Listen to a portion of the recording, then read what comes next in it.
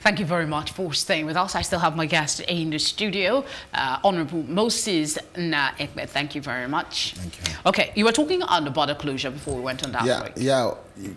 If we get what we are supposed to do right, there will be no need closing the borders. There are other options. You understand me? Because we have our own goods too that needs to get out of the country and then bring in foreign income to us. So if we close our borders, there will be retaliation. So what I expect this government to do is to make sure that the security agencies do what they are supposed to do. You know, you cannot, these are tendencies of an authoritarian leadership. So we need to make sure that these things, it's sickening. It's not right. We need to make sure we do things in a civilized way. And also, let me jump on the El-Rufai kneeling down to beg the people. Why should Nigerians be acting drama? If this young man that came to power on a platter of gold could not perform in the past 4 years, and you are now coming to kneel down to beg for him to be given another 4 years, for goodness sake, what is he going to do? Because in politics, your first 4 years is a period of impression. You need to make impressions in the heart of the people. If somebody has been in power for the past 4 years and never made any impression, the second 4 years is supposed to be a period of consolidation and retirement, you know, let me just put it that way, retirement plan. So this guy is going for a retirement plan. He has no plan for the people of Kogi. And I just hope that the people of Kogi State will not be deceived by the kneeling down of El-Rufai. This is political scam. Okay, before we go to the other papers, I want to take your quick thoughts on Dakolo's rape case. MT says court. Reps, okay, operation positive identification, but that Dakolo rape, the court has struck it out. Yeah, they said they struck it out that is status bad. You know, the case didn't come up when it's supposed to come up. So, you know, there are processes in law. So if they didn't file the case when they were supposed to file it, the court didn't say that he's innocent. But all they're saying is that this case is status bad. It has passed the period when you are supposed to come up with this matter. What would be her options now, in your opinion? Should she still continue with the legal battle? I think she should leave it. She should just forget it and let's leave it to conscience, and if she believes, leave it to God to do the rest. Because right now, legally, she cannot be remedied. All right, let's take a look at the Vanguard newspaper. We also have the Guardian here. I don't know if we have more time, but let's rush through this one quickly. Court knocks APC out of Bayelsa governorship polls. A couple of riders to that story. At the very top, you're looking at APC State Chairman Bako Shomole urged APC Governors Forum to sack DG. We skip to where we have OPEC hints of drop in Nigeria's oil output. And then at the very bottom of the paper, we have the Bayelsa Kogi poll again captured here. Ghost workers, ICPC grills 59 directors over 3 billion naira transfer, faults ASU on IPPIS. Go on with planned OPI, reps tell Army. FG plans new $800 million seaport in Warri. That's according to Minister Amechi out there. And just beside it, you have the Naira Watch. You also have at the top of it NNPC. NNPC secures $1.16 million grant from USTDA for 1,350 megawatts power plant. The back of the paper is sports as usual, but let's get your thoughts here before we go on.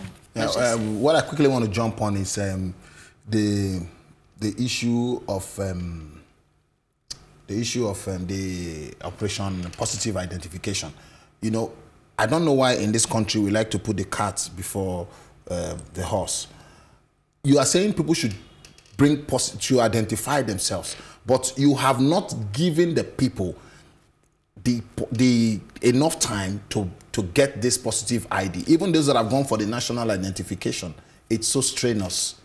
So what I expect the rep to have done is to give this positive identification maybe like a year period and ask the guys in charge of national ID card to make sure that these things, you know, these things become so easy to get so that nobody will have any excuse not to have an identification when they are going out. So, but right now, for the fact that they have given the army go ahead to carry out this operation is going to cause a lot of human rights abuses, because not every Nigerian has the opportunity to have this any form of valid identification? And number two, how do you identify a valid identification? Will the army be going about with a computer set to plug in the details to make sure that those ID cards are authentic and valid? So those are the things you can do. Somebody can go to a computer center and then forge a document and be carrying it about. So there is no form, you will be surprised that there will be no technology that is attached to this process. Because normally if you go with an ID card, they're supposed to plug in your ID number to bring out your information to make sure that this ID card is authentic and valid. That won't be happening because they don't have the technology to do it.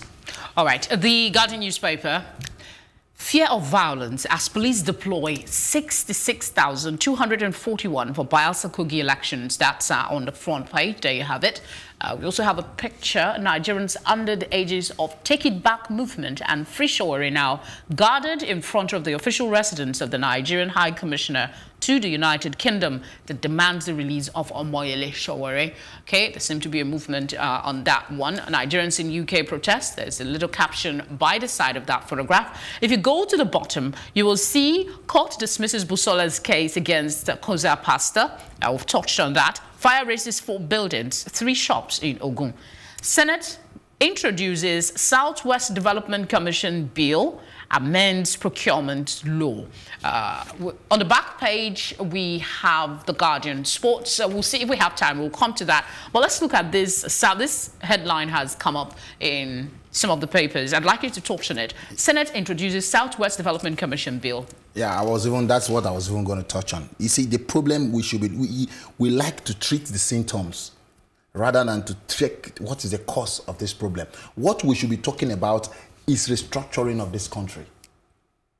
It's not talking about, we shouldn't be talking about development commission of different zones. We should be talking about how we can restructure this country so that this country can become functional. Is that conversation still valid? Because it seems there's been, you know, water has been poured over it. The intensity of the conversation, let's say a year or less than that ago, has, you know, diminished. Yeah, it was a political, it became a political talking point. But nevertheless, because of the deception of the people in power, they want to keep perpetuating the system that brought them in.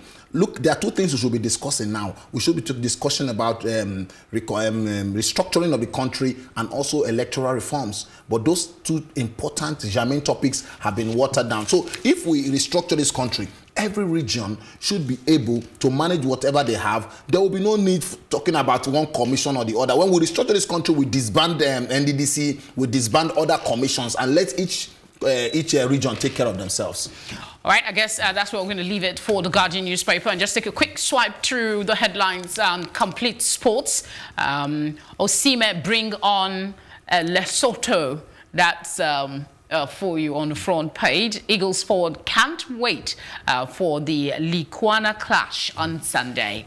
We also have something on Benin coach. No shame in losing to Nigeria. That's another one. AC Milan free up 60 million euros for Ibrahimovic. Real targets 2021 African glory with Eagles. That's about some of the headlines for you on the front page of Complete Sports. Is there anyone you would like to touch on quickly before we wrap things up? The issue of Giroud and Giroud on planning a showdown talk with Chelsea. You know, I'm a Chelsea fan, and I think he's been rendered redundant in Chelsea. I think he should seek his career elsewhere. I think he would do. He may succeed elsewhere. And also the 100 million. I mean the 60 million for Ibrahimovic. Well, I think if he can deliver for AC Milan because they are not really doing well, I think it will be a good one. All right. Thank you very much for spending your morning with us, making sense of these headlines. It's my pleasure. And you, thanks for watching. Always a pleasure to know you're on the other side of the screen. We'll see you again on Monday. In the meantime, have yourselves a lovely weekend.